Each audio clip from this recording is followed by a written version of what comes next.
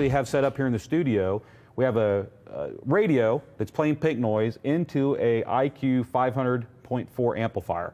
I've gone in and tweaked, and I've done some really exaggerated equalization on the curve, and then we're coming out of the amplifier into the Keyloc. So we actually used the 502 when we were doing our beta testing for this. You were doing that? Yeah, we had a 502 Q class, and so when we got our prototype for Joe to test, or Joe sent us a prototype. Right. We were using it. I go, oh, what am I? Oh, I got a 502. Use a 502. Messed it all up, and just like, I think we did a live show on that at one point on like Instagram. You may have done that. I mean, what are the odds? Exactly.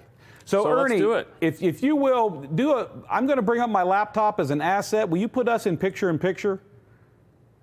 I'll give Ernie a second here to make this happen. So what I've got is, there we go, good, perfect, awesome. There, you got it. I just want to make sure we were there. Got it. Okay, so what I'm playing right now, this is the pink noise coming out of the radio into the tweak, or the IQ amplifier. It's been adjusted with tweak, and then we're looking at the right channel. As you can see here, I've done a big pull out here right about 40 hertz. I did some big boost about 250. I did another pull out here about 2K, and then I did a big boost about 10K. So this is the right channel exaggerated. And then I'm gonna go over here and show you the same thing on the left channel. What I did is I just basically did the exact opposite. So I boosted at the 40 hertz. I did a cut at the 200, 250. I did a boost at 2K, and then I did a cut at 10K. So these are some, like, this is not a curve you want to use in any system. I mean, that one's better than the other one, but yeah, they both suck. They both suck. They're both horrible. So to show you what's going to happen, for instance, like we'll go back here to this right channel, and I'll show them both to you after the fact. I've already run the Keyloc through its setup routine. So what you're watching here right now is the bypassed. The key is not doing anything. This is the signal just coming into it. And watch what happens if I turn the key on. Just hit the button. Magic. And magically, I'll let it stabilize here for a second. You can see that that big cut that was at 40 hertz is gone. That big boost at 200, 250 is gone. We're back to a pink noise flat line on the right channel. And then on the left channel, which was obviously just as bad, you're seeing the exact same thing. If I turn the key off, you'll see it'll go right back to that funky curve that was coming in. And so, Ernie, go ahead and bring us back. I'm going to go back to here. Thank you, sir.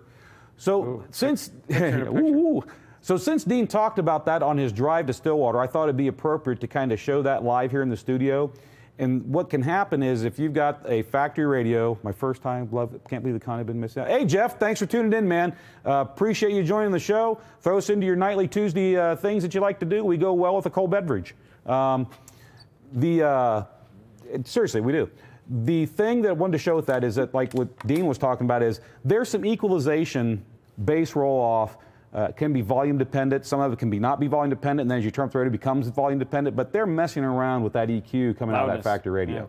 And so what the Keyloc is going to do for you is basically you're going to turn your factory radio, you're going to set all your controls flat, you're going to turn that factory radio up to the 3/4 clean output volume range, and then you're going to let the key do its thing. And when it does, you're going to end up with all that bass that the factory DSP has tweaked with and get you back to a perfectly flat output in that 20 to 20.